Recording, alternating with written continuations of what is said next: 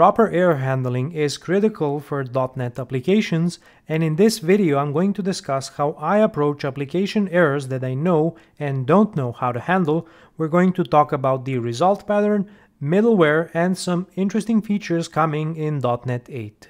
I'm going to start my discussion about error handling from a minimal API endpoint. This particular endpoint accepts a create user command, sends it using mediator, and the command handler returns a result object back. Based on the result object, I know if this command was handled successfully or not. If it was handled successfully, I'm going to return a 200 OK result, otherwise I'm going to return a bad request. So how does the result pattern work? Well, let's check out the create user command handler. Inside of the handle method, I have a couple of validation steps, like checking if this is a valid email, if the email is unique or not in the database, and I could also have some guard clauses running inside of the constructors or the methods that I'm calling. Regardless, we're going to end up returning a result object from this handle method, which represents a success or a failure of this command. I'm using error objects to represent the failure of a particular command, and this allows me to document my application errors, such as in this example in the user errors class. And you can see I have a few not found errors and one error when the email is not unique. And what is common between all of these errors is that they are predictable. I already know that a user could be null either when I'm looking for the user by the identifier or the email, or I'm expecting an email to not be unique in the database. And these are the situations where I'm going to use the error along with the result object to represent a success or a failure of an operation, because I know what the expected outcome is. When I don't know what the expected outcome is, it's appropriate to use an exception. If I try to call my endpoint with an invalid command, I'm going to get back a bad request. However, there's a better solution for this, and you can standardize your API responses in case of a failure using the problem details object. This is an RFC standard for documenting failures in HTTP APIs. So let's try to return a problem details response. I'm going to start by setting the status code to status codes 400 bad request. So I'm still returning a bad request response, except I'm returning a problem details object. The next thing I'm going to set will be the title. I'll just say that this is a bad request. You can optionally return a type. This should be a URI pointing somewhere where the API consumer can get more information about this failure. For our example, I'm just going to point to the 400 bad request in the RFC documentation. And one more thing you can return is an extensions object to extend the problem details with arbitrary values. For example, I can create a new dictionary of a string and an object inside. I'm going to create a dictionary key called errors, and it's going to contain an array of error instances. And for the specific error instance, I'm going to pass the result error. So let's check out how this is working.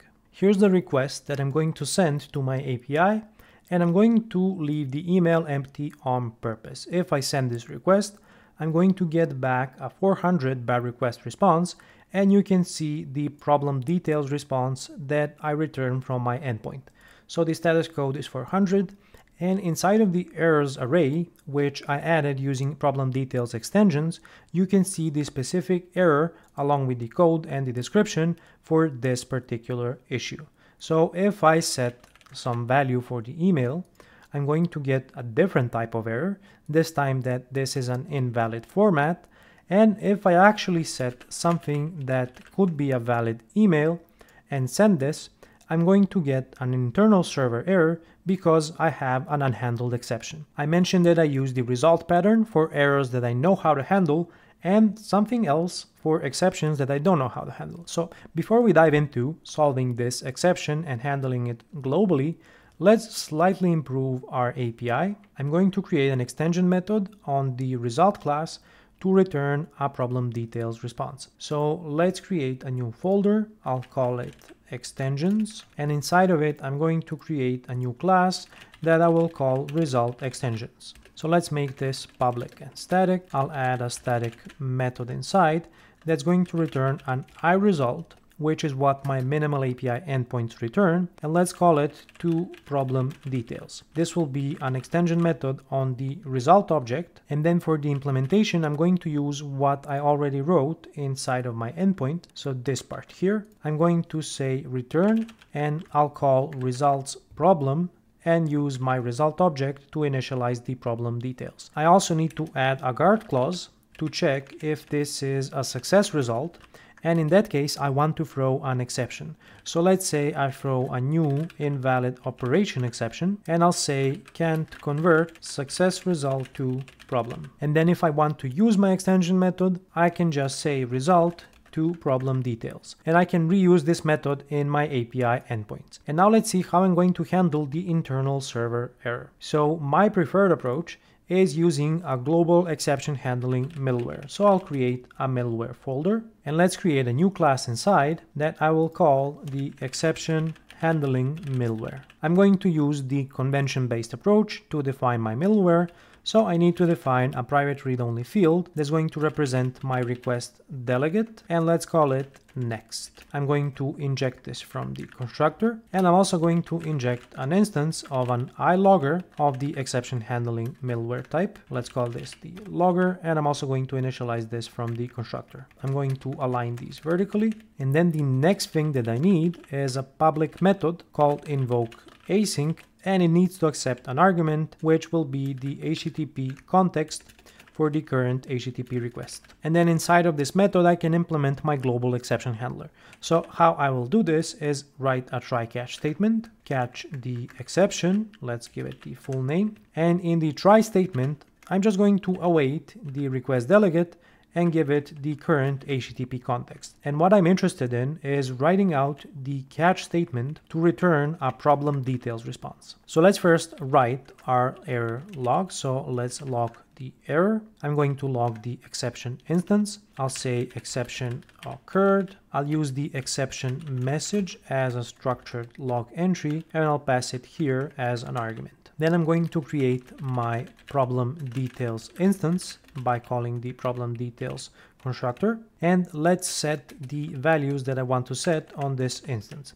So I'll set the status code to status codes 500 internal server error, because I don't know how to handle this exception, so I'm just going to return a problem details response. For the title, I'm going to say server error, and then for the type, I'm going to pass in a URI that's going to point to the 500 internal server error in the appropriate RFC. Then what I'm going to do is write the problem details into my HTTP response. I'm also going to set the status code on the response explicitly. I'll also use the status codes again to grab the 500 internal server error. And now I can say await context response write as JSON async, and I'm going to write the problem details. So this middleware is going to catch any unhandled exception, log the exception details, and is going to return a standardized problem details response from my API. I'm not leaking any information about the exception from my API, and this is important for security reasons, but you still want a way to monitor your exceptions, and for local development, you could use something like Seek, which you can run in a Docker container. Now, the next thing that I need to make this middleware work is to configure it with the request pipeline. So I'm going to say app use middleware, and then I'll specify my exception handling middleware. You could also create an extension method from this. I'm just making it explicit. So let's see how this works. I'm going to send the same request from Postman to my API, and I placed a breakpoint inside of the exception handling middleware. So now I'm going to send my API request, and we hit the breakpoint inside of the invoke async method in our middleware. So now I'm going to press continue. We're going to catch the application exception that's thrown somewhere down the call chain, and we're going to log this exception, create a problem details, and write it to the response. So if I hit continue, we're going to get back a problem details response in Postman. The exception was logged and we can monitor it somehow, and we're not leaking any sensitive information from the API. So this takes care of our global error handling using middleware, but there's a new approach in .NET 8. So .NET 8 introduces the IExceptionHandler interface for handling unhandled exceptions. So I'm going to create an infrastructure folder here, and I'm going to add a new class inside, which I will call the global exception handler. I'm going to implement the IExceptionHandler interface from ASP.NET Core, and you'll see that it has one method, which is the tryHandleAsync method. It gives me access to the HTTP context, the exception that I'm supposed to handle, and the cancellation token. So for the handling logic, I'm going to reuse what I already have in my middleware, but first I'm going to inject a logger so I can log the exception. And I'm also going to use a typed logger with the global exception handler. So let's inject this from the constructor, and I'm going to reuse the exception handling logic from here, where we already have access to the exception, because I have access to the exception in the tryHandleAsync method. So let me paste this, and I need to adjust this so that it compiles. So I need to use the HTTP context directly. I can also pass the cancellation token to this method, and I need to return true if I'm able to handle this exception successfully. So you can see that this follows the same idea. I'm logging the exception using a structured log. I create the problem details and write it to the HTTP response. Now, how do I actually make this work with my .NET 8 API? And mind you, you need to be running .NET 8, which I'm doing here, to be able to access the IExceptionHandler interface and in general use this new feature. So I need to go to my program file, and I need to make a few adjustments. I need to say builder services add exception handler, and I'll specify my global exception handler here. This is going to register my exception handler with dependency injection. Then I'm going to add one more call here, and I'll say add problem details, and I added this to simplify how I register the exception handler middleware. So I'll say use exception handler, and if I didn't add the problem details services, I would need to at least try to configure the exception handler options. But because I added the services, I can omit this and just say use exception handler. Now I'm going to leave the global exception handler in place to show you what's going to happen when I have both this one and the IExceptionHandler in place. If I send the same request to my API, I'm first going to hit the breakpoint inside of my invokeAsync method. So I'm going to hit continue, and I already know that I'm going to get an exception. Only this time we're going to first land in the tryHandleAsync method of our global exception handler. So let's go ahead and log the exception, create a problem details, and I'm going to write this value into my API response.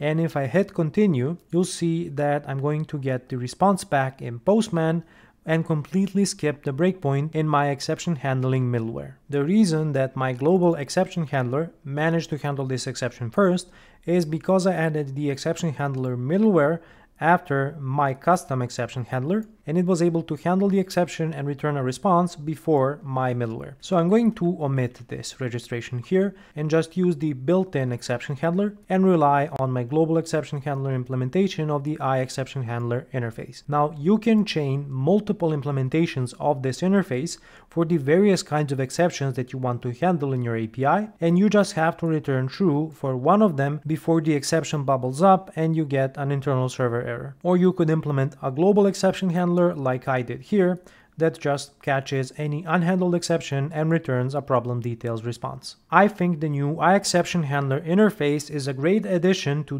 .NET 8, but ideally I'm going to get rid of exceptions from my code completely, and you can find out how I do this in this video, which you can watch next. Make sure to smash the like and subscribe buttons, and until next time, stay awesome.